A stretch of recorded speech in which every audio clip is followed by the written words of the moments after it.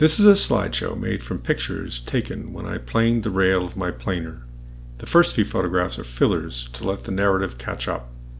The rail was worn and I needed to refurbish it. Planing makes the job much easier, but I knew of no other planers around in reasonable shape. I had recently refurbished a small planer for my son as a birthday present. While working on it, it occurred to me to use its rail in place of my larger rail so that the planer could plane its own rail. That is what I did.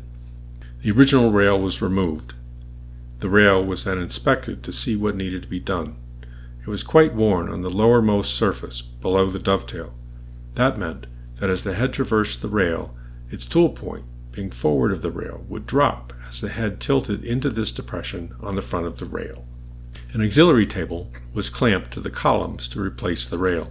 It was a milling machine table that I had previously machined off the dovetails. The smaller planer's rail was clamped to the auxiliary table. There would be no power feeds, and so I would need to turn the handles at each stroke.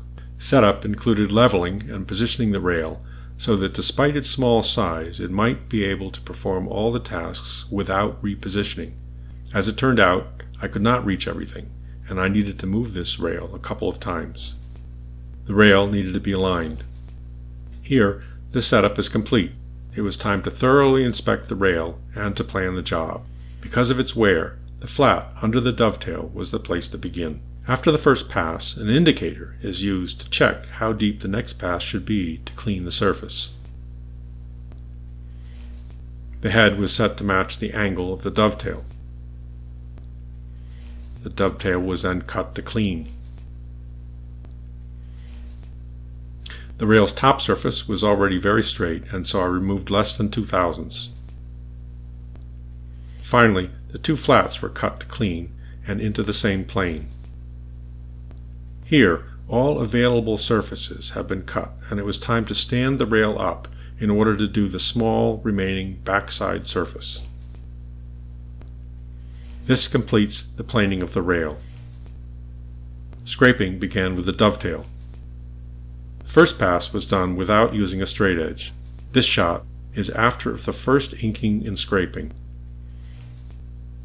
These shots are of a very thin inking after several passes with the scraper.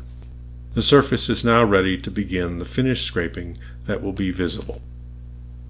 The head had no oiling system to speak of, and so after using a shaper to machine the head to fit the rail, I drilled some oil holes and made some oil grooves on the interior surfaces.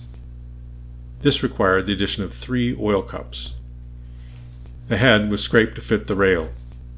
Allowances were made for the difference in the shaft and the screw, and the machine was reassembled. After leveling the rail, the table was planed. Now for a bit of history. The planer was made by the G.A. Gray Company in about 1905. I purchased it in 1973 and converted it to a hydraulic motor drive. In about 1996, I removed the rack and the bull gear and replaced them with a hydraulic cylinder. At about the same time, I installed a digital readout.